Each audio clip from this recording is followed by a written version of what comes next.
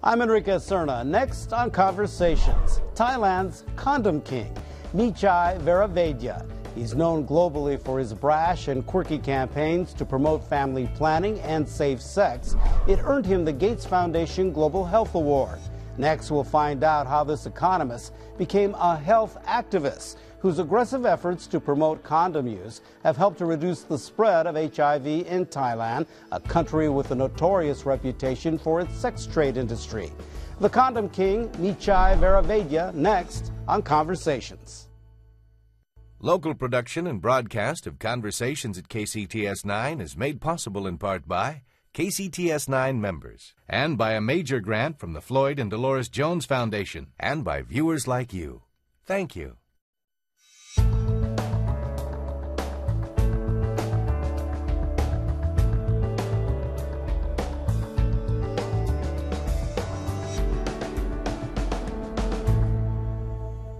Mechai Viravaidya, thank you for being here on Conversations, all the way from Thailand. We appreciate it very much that you're stopping by. You know, we are marking the 30th anniversary of the recognition of AIDS by the Center for Disease Control. A lot of your work has also been to try to stem the tide of HIV and AIDS. Where do you see us now in the world as far as the fight is concerned? Well, at the moment, most people in the countries that can afford it believe it's not a serious disease and they have drugs. But that's not the answer. The answer is that for every 2 people who can treat, 5 new infections occur. And for many of the poor countries in the world, in particular Africa, they just don't have the money to pay for the drugs. It costs about $13 billion a year at the moment. So we have been very weak, and therefore we need to be very much stronger on prevention. I still believe that prevention is the only cure, and we have to continue doing it. And a lot of people have sort of relaxed, and we ought to be more like Coca-Cola, continue doing it all the time. We cannot stop. And many countries have sort of relaxed, sort of fallen asleep at the wheel, and so you'll see the infection rising again. Have they fallen asleep at the wheel because of the cost for the medications, or because there's this feeling that it's not as big of a problem as it once was? It's a combination of both. One is that, well, it costs a lot of money, so let's not worry too much about it. It's the poor who are getting infected. You know, they're no loss. And at the same time, it's just an attitude that prevention doesn't get you many things, and probably in many countries they would rather use that money to buy something for which there are rent-seeking behavior that might be successful. Well, let's talk about Thailand, your country. You are known in Thailand as the Condom King. Mm-hmm. Do you like that title? Well, no choice. It was given almost 40 years ago. And it stuck. It was supposed to be an insult in the beginning, really? But it stuck as a joke, and then it was on radio, on television, all the cartoons, and now it's an official name in the dictionary for a condom. So very few young boys are called Mechai now, except when the condom breaks. When you said that it was meant to be an insult, was that because of the people that opposed you and what you were trying to do? It was a very famous columnist. He said he knew me, and he thought I'd gone over the border, and impropriety, and create all sorts of promiscuity, etc., etc., etc. Any good, decent, young human being shouldn't be doing that. And he wrote that column. It was called The Mechai Story, based on the film Love Story. And then it stuck, and now it's no longer seen as any insult at all. And I'm not worried. I'm delighted. Your work, really, so many years ago, it was really aimed at kind of dealing with poverty in your country. Well, basically, we were a very, very poor country. In fact, most Asian countries were when I began about 40 years ago. And one of the ways to stem poverty is to go to the root cause of it. Why do we have all these people living in poverty? It's because we have more children in the family than the family can afford to feed. So let's try to reduce the demand on the resources in the family and the nation and build up the resources. And that was the family planning program. So each family would space their children more, and some, if they wish, could limit But spacing was the key element. And when a lot of people decided they wanted to space and succeeded in spacing, they said, well, let's limit at the number that we feel comfortable with. Now, when you started this work, were you a part of the government at the time? No, and when I was proposing it, I was an economist in one of the government departments. But it took 6 years to get the government to say yes, and when they said yes to have a policy, there was no money. And that was the time for me to jump ship, to come outside and do programs, get resources, in particular to inform the people what to do. So we went in educating teachers, get children involved. We knew that if we were to succeed, we needed to work with children. So that was it. And the other one was to make sure that contraceptives were available in every corner of the country, rather than just to let them know family planning exists. You must be able to get pills and condoms in every village in the country, and luckily we were able to do that. Now, you created a nonprofit that is really doing all of this work. But I guess the idea of trying to reach out to your fellow countrymen and women to embrace the use of condoms. At the time when you were doing this, was it controversial? Was it something rejected religiously, even by the government? I mean, what motivated you to say that that's where we need to go? Well, the problem was very clear, that we had a lot of people very poor, and then when we saw the resources available to get them out of poverty, it spelt very clearly that we could not afford to do it. Therefore, we need to reduce the number of children being born each year to each family. So that was a very clear signal. And in the beginning, the government was not against it, but the government just did nothing. But you had mentioned earlier about religious opposition. This happens in some Catholic countries. But in Thailand, before I began, I knew that religion had to be handled or understood, or religion had to understand what we were doing. So I got a team of scholars to go into Buddhism and take a look in the Buddhist scriptures. Is Buddhism opposed to family planning? And we found many, many instances from the scriptures to say that Buddha supported family planning. He was married, he had one son, and that was the end of it. He didn't have any more. And in the one very strong quotation from the Buddhist scriptures, it says that births cause suffering. Therefore, if you can prevent birth, you also prevent suffering. So I used that and sent it all over throughout the country. And then the people came back and said, Mechai, could you please ask the monks to bless these contraceptives with so-called holy water? Because everything they do that is new, a new room attached to the house, a new motorcycle, a new vehicle, whatever it is, it's blessed. So I went to one of the monks in Bangkok, and he said that, yeah, I'll be happy to do it. And I have pictures of my holding a bowl of holy water, the monks sprinkling on pills and condoms for the sanctity of the family, and we sent these pictures throughout the country.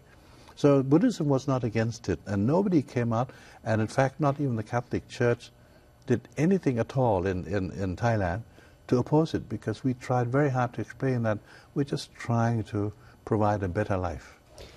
Tell me about the change, because it had and has had a huge impact on the population. Well, 37 years ago when we started family planning, we had 7 children per family, per woman, and that was just horrendous. There was no future. And in the program we tried everything to publicly educate, to let the people understand, let them participate. And the most popular contraceptive was not the condom, it was the pill. The women decided the condom was a bit like the overture, like a spare tire. It became more important in HIV. But during the days of family planning, it was the pill. And that went on, the people liked it, and in the end, we got the numbers down from 7 per family down to under 2 children per family. Today, it's about 1.1 child, or children, if you like, per family, and the population growth rate came down from about horrendous 3.3% per year down to now we have 0.4. We are below replacement level. And some people are saying to me, we've got to stop family planning. And I've stopped doing it for about 15 years. It's the people who are doing it themselves now. We don't have to promote and advertise. It's just a matter of ordinary family behavior now. As you were doing family planning, then eventually the AIDS crisis came to be. How did it hit Thailand? And, Thailand is very much known for its kind of notoriety here with the sex trade industry. Mm. Well, when HIV hit Thailand in the sort of mid-1980s, the first case was 1984, known in hospital, a male who has sex with male at that time, and it was just generally thought that was it. And then that spread into intravenous drug users, and then from intravenous drug users to commercial sex workers, then from commercial sex workers to the male customers, and then to the girlfriends and wives of those, and then into the children. So the whole system was there, and we knew that we had to face very serious consequences if we could not stop this. So I tried, with the help of Rockefeller, to educate the public, but the government stopped us. They said that we do not want any public information on radio or television because it would harm our tourism. Mm. And I didn't believe that at all, of course, and I tried very hard to continue, but it was almost hopeless. So I went to the army. I went to the commander-in-chief and said, "Sir, this is the situation in Thailand. The number of young men being recruited and being infected was some areas up to 14%. I said that we won't have much of an army in the future if we don't change this." And so he said, how can I do to help? So I asked him, could we use your 300 radio stations and your 2 television networks? In fact, they had more radio than the government. And again, taking no as a question, and he said, okay, I'll help you. And that was the beginning of it all, of getting public education program going on radio, television, and people heard about it, and the government couldn't do much against it. And then before long, there was a change in government, and the new government came in, asked me to join the cabinet, and I joined to take care of tourism, broadcasting, and so on and so forth. But I said to the Prime Minister, everyone needs to be involved in HIV. The Prime Minister, you must become the chairman of the National AIDS Endeavour, because Ministry of Health is not a powerful one. We need everyone to be involved because the consequences were very, very dire. So we had public education, and I was in charge of all broadcasting. So I required every radio television station, 6 networks and 500 radio stations, to have half a minute of AIDS education every hour broadcast, and gave them half a minute extra to advertise and earn money. So it was a sort of a win-win situation. And this went on. We had AIDS education in the workplace, in the schools, everywhere. Condoms given out in bus stops, at toll booths, everywhere, condoms everywhere. And as a result, luckily, according to the UN, we saw a 90% decline in new cases. And according to the World Bank, 7.7 million Thais had been prevented from being infected. So that was how serious it would have been. And luckily that we sort of came out of it ahead. So today it's down by 90%, but the other 10% still requires some continuous hard work. You're known for these quirky campaigns that you come up with to, I guess, really to get attention and to grab people's just attention and time to realize that something can be done. Where do you come up with these ideas? Well, firstly, we take no as a question rather than as an answer. Say there's a water flowing down a stream and somebody dams it, the water has to ask itself, can we get over it? If we can't, can we get underneath the dam and come up the other side? If we can't, why don't we evaporate and come down as rain on the other side? So never give up, the first one. The second one is to realize that it's much easier to ask for forgiveness than to ask for permission. And if you're trying to do something for the public good, I just realized that you've got to get attention of the people, and edutainment is much better than education and lectures. And getting the people involved is one of the reasons why we succeeded, was that we got the people involved. We got people in rural settings. We got the local shopkeepers to understand and to provide, to be trained and provide pills and condoms. We had family planning songs for the kids. We changed the music of Jingle Bells, so to speak, and had every contraceptive method in Jingle Bells. We changed the alphabet, a secondary alphabet, whereby B for birth, C for condom, I for IUD, V for vasectomy, and then had a snakes and ladders game where you land on anything anti-family planning, you penalize. Anything supporting it, you move ahead. Like mother takes the pill every night, a very good mother, move ahead 5. And then later on you see uncle buys condom, oh excellent uncle, move ahead another 3. And then later on you see uncle gets drunk, doesn't use condom, come back and start again. All those things we were done, that were done there, and it got people to be interested in what we were doing, and it made sense, and you've got to start young. So we had university kids helping to train secondary school kids, and secondary school kids helping to train primary school kids. And at the end, all primary schools gave out AIDS information, plus a condom, to every household in the country, every household. One of the things you have said is that fear AIDS, not the people who have AIDS. Mm-hmm.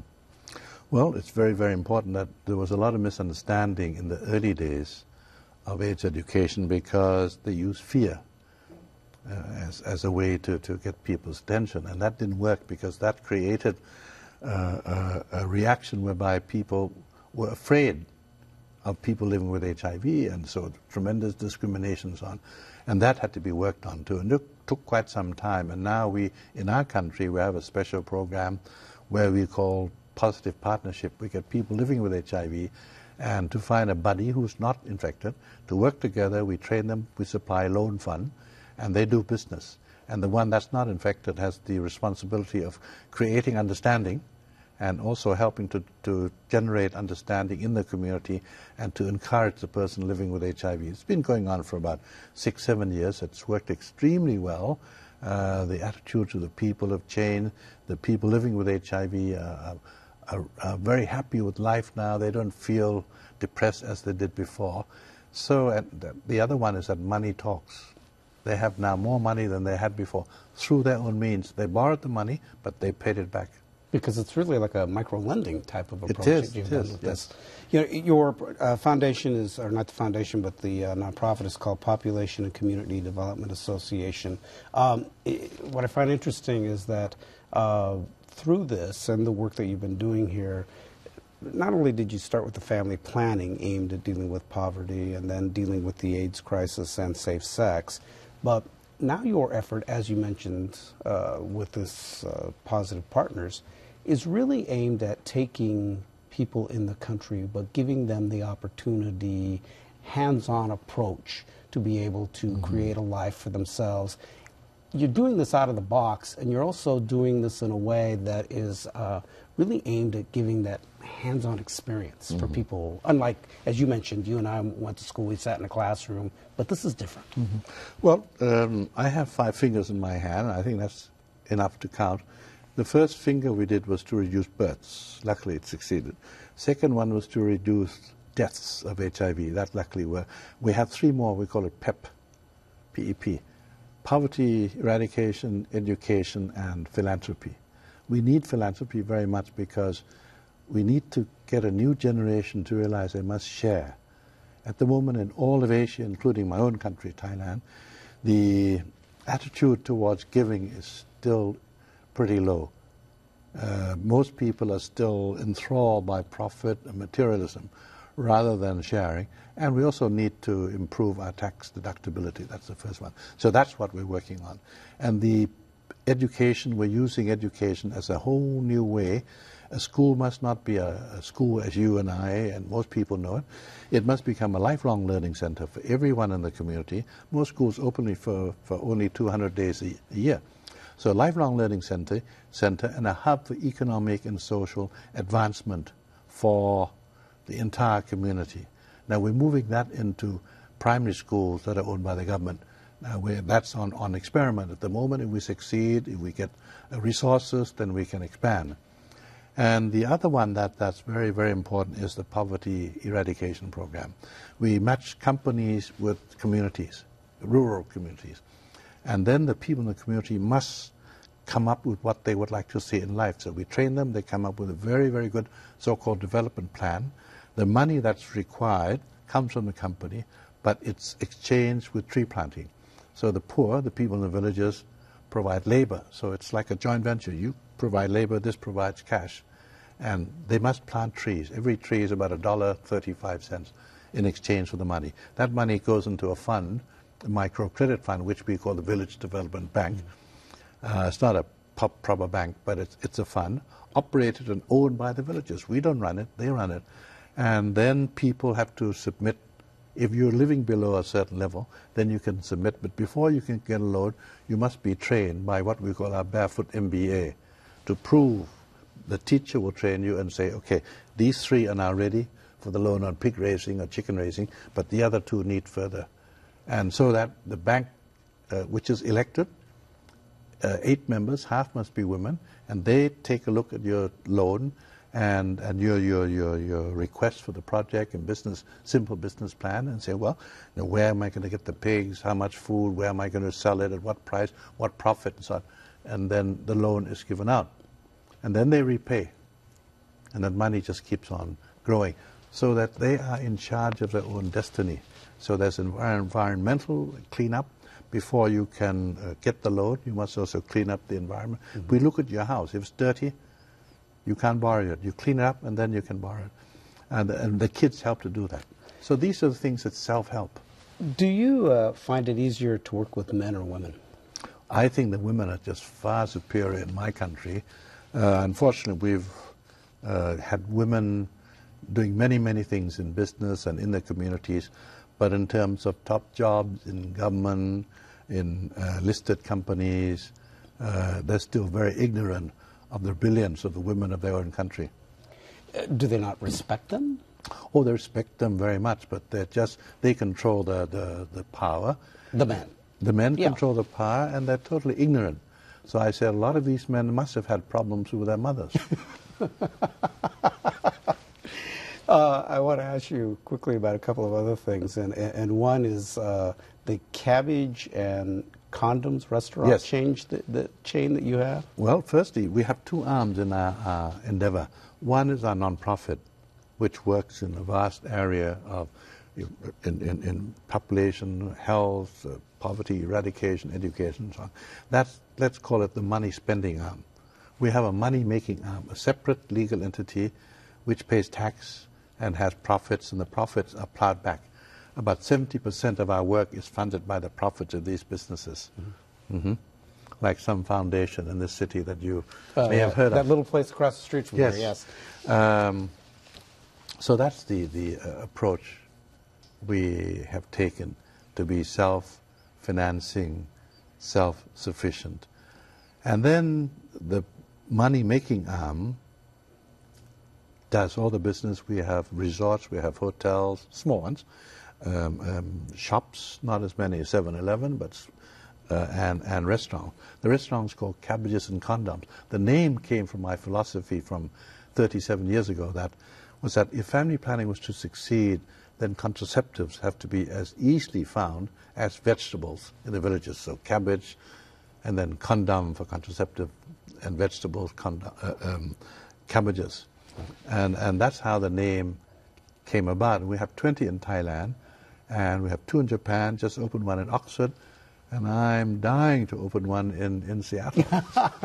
That would be, I'd love to have you open one here. Incidentally, we give out condoms in our restaurant, and all the paintings, we have pictures of Superman, Santa condom, everything made of condoms. And after the meal, you get condoms. And at the resorts, we have about 5 resorts by the same name, Cabbages and Condoms. And we put condoms under the pillow, not chocolates. We've got a couple of minutes left here.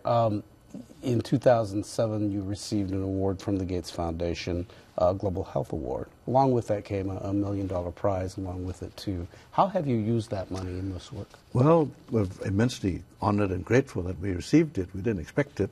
So we've used the money hopefully well, that we started off 4 social enterprises, that their business that can only put their profits back into charitable activities. One for the stock exchange, in the hope that they will influence other listed companies to have one the same, to increase philanthropy.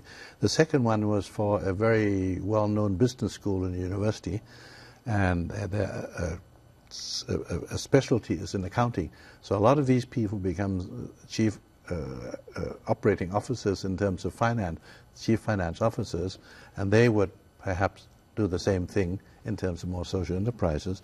Then we set up a company called social equality, to buy stock, minimum number of stocks on the listed companies on the stock exchange, to go to their AGMs and try and find out and push for a more positive role for women in corporate world and in society as a whole. We'll have sort of an e-letter to say that these companies are still struggling, and maybe we should consider our purchases with these companies. And then the fourth one was to set up a company called BRED, Business for Rural Education Development, the profit of which would be used to help long-term funding of a school that we established with the same money.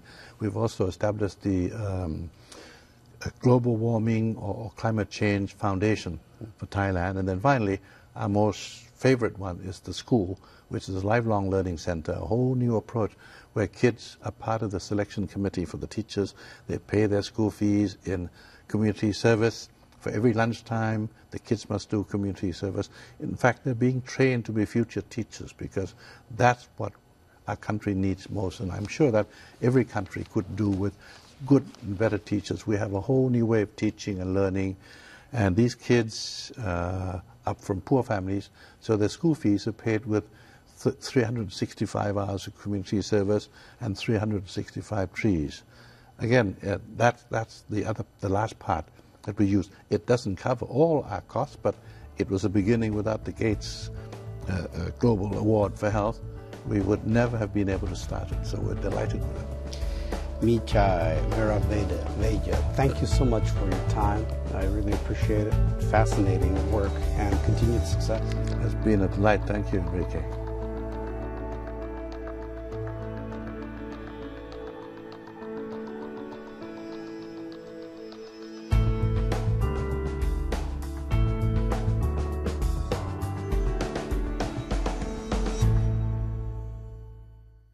Local production and broadcast of Conversations at KCTS 9 is made possible in part by KCTS 9 members, and by a major grant from the Floyd and Dolores Jones Foundation, and by viewers like you. Thank you.